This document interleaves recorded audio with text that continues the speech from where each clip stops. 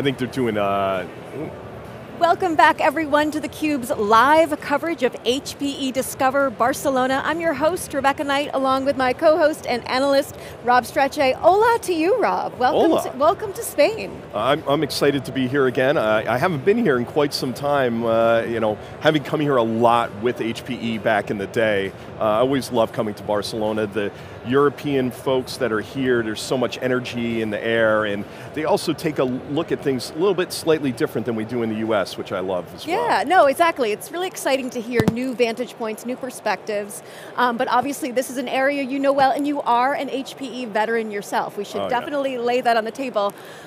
We just listened to the keynote address, and it sounds as though the messages we're going to hear, sustainability, security, and of course, AI. What are some of the most interesting questions on your mind as we start our 2 days of coverage? I think what was great is they brought together, again, Atmosphere, which was the Aruba acquisitions, their conference, and it brought all of that energy. That's a very, I would say, loyal fan base of Aruba. And a lot of GreenLake has been built on Aruba Central, which they talked about a lot this morning. They talked about the growth that they're experiencing and how they're growing in the actual core networking of the enterprise. I think, on top of that, how they're making that more efficient and sustainable for folks as well. So I think that some of the questions that I think we'll be able to get answered is, how does sustainability play a bigger role? We're seeing it in our research jump up on the number of RFPs and inquiries that are going out, and it could actually be a determining factor if you win the business or not, which is super exciting, because I think we all need to do what we can for the world, and I think this is great to hear.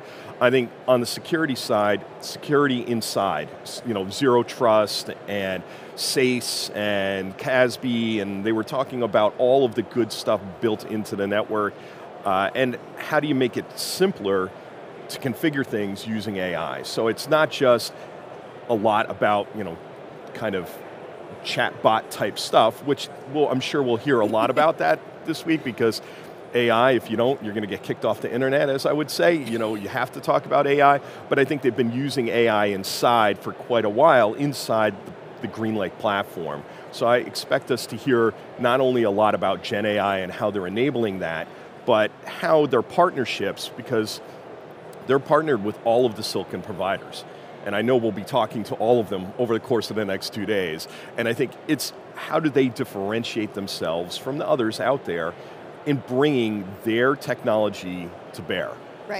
Right, okay, so let's actually drill into sustainability. Maybe not the best verb there, drilling into sustainability, but going back to sustainability, and as you said, this is really becoming a determining factor of whether or not companies win business, because there is so much more attention being paid, rightly so, as you point out, to making sure that we are doing the right thing by our planet.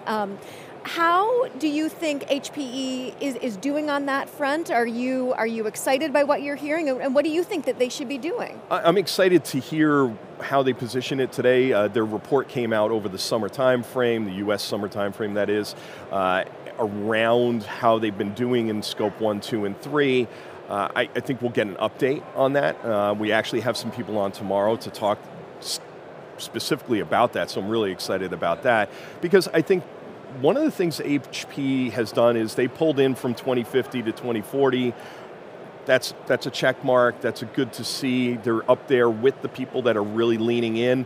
I think that they also do a good job of providing visibility throughout all of the different scopes and how it is super detailed, especially in scope 3, in giving all those numbers. And again, it's a process and a journey, and I think that they're going along that journey, and I think they're making progress, and it's exciting to see how they actually look at it, because there are competitors out there that are really aimed at this, and they're doing things within scope 3 around reimbursement for usage of the products and things of that nature. That's super interesting, but how much of it is marketing versus actual really offset and helping the world or not? So super interested in that. But I think HP does a pretty good job, especially in the transparency aspect of it. Okay, now let's go on to security, because this is, and you and I have covered this on many shows in the past together. This is really on the minds of CISOs everywhere, across the globe. How are, I mean, and this is something that it could be a human error, it could be a malicious attack. How do you think that this company is going to be talking about security at this conference, and what are some messages that you think that they should really be hitting on? So I think that they started in with the Aruba discussion this morning around building in security, talking about how on average the ransomware attacks were 1.8 million. I don't know if that was euro or dollars, I don't remember, but that's a lot of money per ransomware attack. I think a lot of these security experts, as we've talked to, there's a lot of social engineering going on. It's not about that, so they talked a lot about zero trust, and as we know, authentication and authorization is a key part of that. So I think that there's going to be a lot of talk about how it's being built into the products, and that's where the questions come up. It's, everything has to be zero trust, not just talking about a zero trust framework. How do you play within those NIST frameworks, and how do you really help these organizations going forward? Right, and zero trust, there is so much psychology to it. It's not, we think so hard about the hardware itself, but there really is, because it is humans operating this stuff, there has to be a lot of training and a lot of understanding of our own fallibility in these processes. Absolutely, the person is a big piece of security, as we would say, probably a main piece, and the education that goes into that and helping them along. I think there was a lot going on around explaining and breaking down zero trust in the keynote this morning, or this afternoon, and I think that we'll continue to see that drumbeat in tomorrow's keynotes as well, and especially in Fidelma's keynote on Friday as well. Okay, now finally AI, which is, we are going to be discussing AI on this show, a little bit, for sure. And I'd be remiss to not point out that there's another show going on right now over across the pond in Las Vegas, AWS reInvent. So how HPE is not as big as Amazon. It is not as big as Google, but it's certainly a player. Absolutely. Particularly in the world of AI. So what do you expect we're going to be hearing about AI and its journey to getting more AI in the hands of customers? And not to mention, supercompute was just a couple, 2 weeks right, back, exactly. And they had a lot of announcements, and I think that's kind of where the Cray acquisition comes in, and that HPE really leaning into supercomputing and supercompute as a service, and being able to bring that to people to make LLMs that much simpler. And I think that what we're going to hear, I'm hoping to hear at least, is how they're doing that, because it's not all, it's not all about just calling up Jensen at NVIDIA and saying, or Intel and saying, hey, I need GPUs, or AMD, I need co-processors to go and do this. It's about the right product at the right time for the right AI workload. Are you doing inference at the edge? And I think they're going to be talking a lot about edge here this week. Are you doing, the core training models where you need that big compute, you need all those GPUs, be it from one of their 3 different suppliers that they utilize?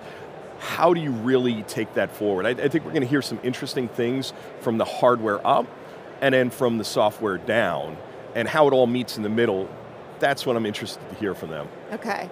Now, I know you said this is certainly not your first rodeo with HPE Discover. Yeah. You worked at HPE, you've also been here as an analyst before. Talk about what it's like for you as an analyst to be meeting up with old buddies of yours, and sort of the energy around what's happening right now in this industry. I think what's exciting and what HPE is really bringing to the table is that it's not all going to be done on public cloud. And I think what they're looking at, and Antonio really leaned into this early on, into a hybrid, a multi-cloud, what we would call super cloud, and they've been leaning in on that for quite some time now, and I think that really it's starting to pay off in the Green Lake vision that they have here. And so when I talk to my friends and understanding, okay, here's what we're bringing out, here's how we're talking about it. Sometimes the marketing, meets up with mass marketing from a cloud provider or something like that, and they kind of go head to head, and it sounds really similar, but I think it's going to come back to ROI and how do I have the right AI use case in the right place? Also, what is the total cost of ownership? I think a lot of people are getting sticker shock on public clouds in general, and we're seeing, in our research, it's balancing, it's getting to kind of an equilibrium between on-premise and cloud. And I think in that equilibrium, you find out that the TCO really is, how do I make this sustainable, not from the sustainability, just the sustainability perspective. How do I continue to pay for it? But how do I continue to pay for it, especially in an economy where it's, should I be building a chatbot, using Gen AI? How is this going to help me? Is this going to reduce my support costs? Is it going to reduce my time to sale so I get more revenue? It's figuring out those use cases, and I think we should hear, and they have a lot of good stories that they've been working with customers under the hood as the provider that they're going to start to expose this week as well. You mentioned the economy, and there's a lot of uncertainty hanging over it. I think we've been heading for a recession for about a year and a half now. It's still not quite materialized, but the retailers are saying it's going to be an off holiday. What are you hearing from your clients, and in terms of the companies that you cover, in terms of how they're spending right now, particularly because, as you said, they're being torn in so many different directions with AI and not necessarily knowing, okay, do we spend money here, do we take away money here? What are some of the biggest questions on their minds? Yeah, I think the biggest question is, where do I get the money to go do AI? And it's what different aspects of my IT infrastructure am I going to put on pause to steal that money? Because spending is down, if not flat, still. And we're seeing that projections are going into next year that that's going to be the case for 2024. As HP is now in their 2024 that started November 1st, you start to see as things go, it's, even Antonio did talk about this briefly, and I'm sure we'll hear more from him tomorrow, that it's in a tough cycle. They're doing pretty good. And I think we've heard that from the others out there as well, that this is a tough IT environment where you are making these trade-offs. And it's not, hey, I got a new pile of money to go and do Gen AI for a particular, to go play with it. No, it's, here's the use case, here's the ROI out of it, and this is how we get back to there. Well, Rob, I am thrilled to be here in Barcelona with you, and this is going to be a really great show. I'm excited to be here with you as well. I think the two of us breaking this down will be a lot of fun. I think so too. So I hope you will stay tuned for more of HPE Discover Barcelona. I'm Rebecca Knight for Rob Strechay. You are watching theCUBE, the leader in high-tech enterprise technology coverage.